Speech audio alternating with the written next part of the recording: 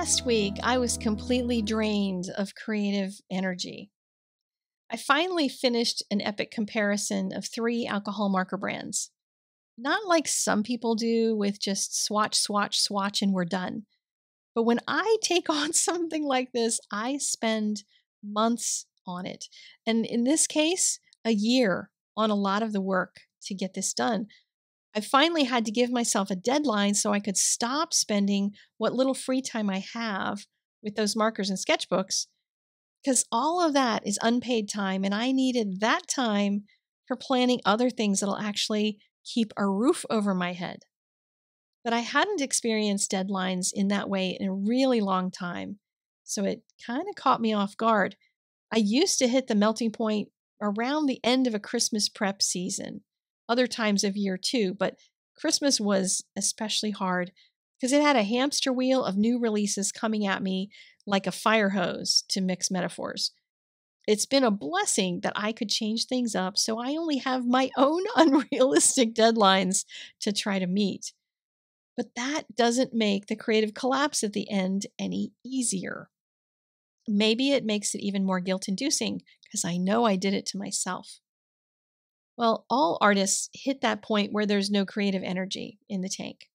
Sometimes it's the I've got no ideas kind, or things coming up from your childhood and bogging down your mind kind. But none of that is what I had going on. I just couldn't face the studio.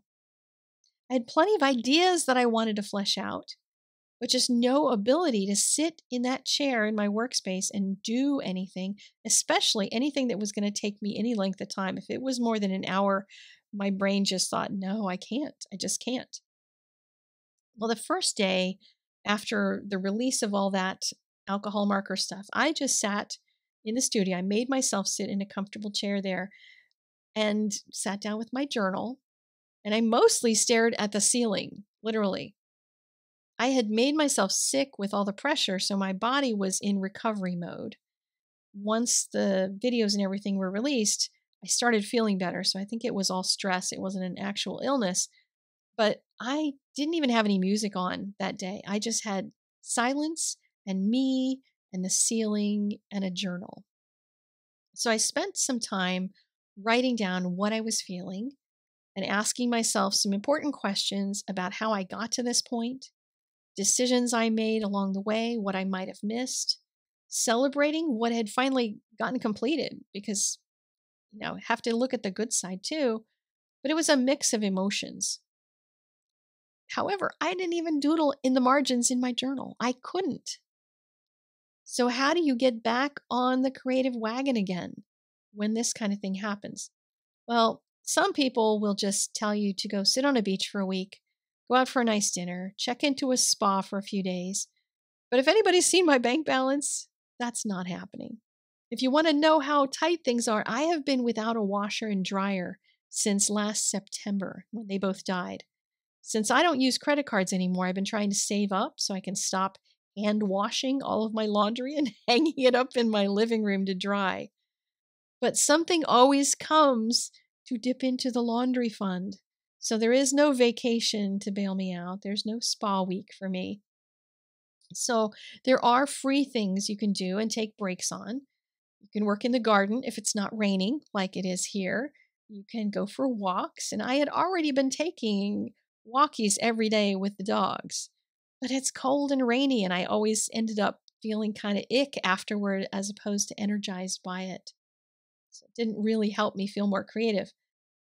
I did sit down and catch up on the posts at Art Venture, though. Seeing the work and reading the stories of members who are participating in this month's challenge really got me inspired. The challenge is to recreate a piece from a few years ago, but in a different medium, and for an extra level of difficulty, a medium not used in a while. Just reading about how they're seeing themselves growing by recreating a piece, the challenges they're facing artistically, the things that went well, the things that didn't, the step-by-step process shared by some. All of that started waking me up inside just a little. If you're feeling stuck, do try this exercise of recreating a past piece. Because at the very least, it's going to show you areas that you've grown. If you try it in a different medium, it might show you which one you like better for that particular type of subject matter. So today's sketch is a late night venture into that challenge, taking a watercolor painting that I created after I'd only been painting for a very short while and redoing its bad perspective that I had in it.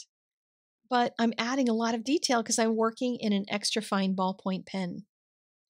And I'm just falling in love again with simply drawing as I'm doing this tonight. There's no stress to create anything epic or to figure out how to make a video hook that'll go viral, because frankly, that hasn't happened in years, so I'm not sure why I keep trying. I'm going to be writing up more of my thoughts about this drawing in a post over at ArtVenture if you'd like to go there and read it. It's free to join the community, and the activity there is really picking up lately among the members. The stories posted in the articles are more like blog posts in many respects, with the artists really explaining what they're thinking and feeling as they create. It's not like on social media where you might get a very short caption. You get an actual story and you get to know people. And that's what's really got me feeling ready to start up again. That kind of reflection on art, how it impacts the creator, all of that really inspires me. So thanks for joining me for this short little venture into a sketch. Maybe there'll be another something similar this weekend. I don't know.